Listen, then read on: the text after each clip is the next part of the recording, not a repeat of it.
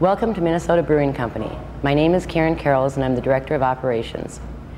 What you're going to see today is a tradition that has been here for over a century and a half.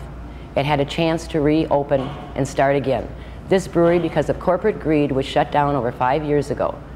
It took 18 months to put a deal back together, and now we're here. We have over 200 employees. All of them have been here for over 30 years. We have the purest water that there is in the country. We make the finest beer, and we know you're going to enjoy the tour. Please sample our products, take some of the free water outside, and enjoy yourself. Thank you.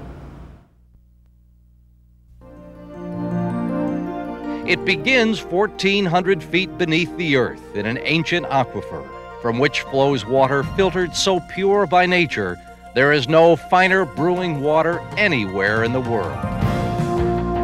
And as any brewer here will tell you, no single ingredient is more important to the quality and character of our beer than the purity of our perfect brewing water. Add to that nearly a century and a half of heritage by people who share a vision of brewing America's finest beers, and you'll understand why, at the Minnesota Brewing Company, we don't aim to make the most beer, only the best. The old Schmidt Brewing Company has had a long and time-honored history in the city of St. Paul, dating back to 1855, when it was known as the North Star Brewery. Jacob Schmidt was a German immigrant whose tireless energy helped propel North Star to regional prominence, and in 1900, he purchased the brewery and gave it his name. By the mid-1930s, the Schmidt Brewing Company had become the 7th largest brewery in the country. But times changed and the industry changed, and in 1990, the brewery, then owned by G. Heilemann Brewing, closed its gates for the last time, its long and proud history apparently at an end. But within just hours of the wrecking ball in 1991, a group of investors and former brewery workers, anxious to revive St. Paul's traditional brewing heritage, put together a package to save the old brewery. Today, the Minnesota Brewing Company still dominates the West 7th Street neighborhood, where folks still drive miles to draw more than 1 million gallons of free, pure spring water from the well house every year. The brewery's proud heritage and traditional values are still reflected in the building's castle-style architecture, both outside and within, where the authentic Rathskeller is a favorite for visiting tourists and a venue for civic functions.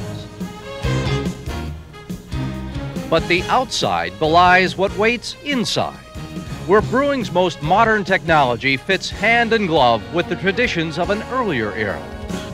Computerization and the industry's most modern production techniques ensure the highest standards of quality are faithfully adhered to, starting in the brew house and continuing throughout the fermenting and the filtering process, and ending in the bottle house.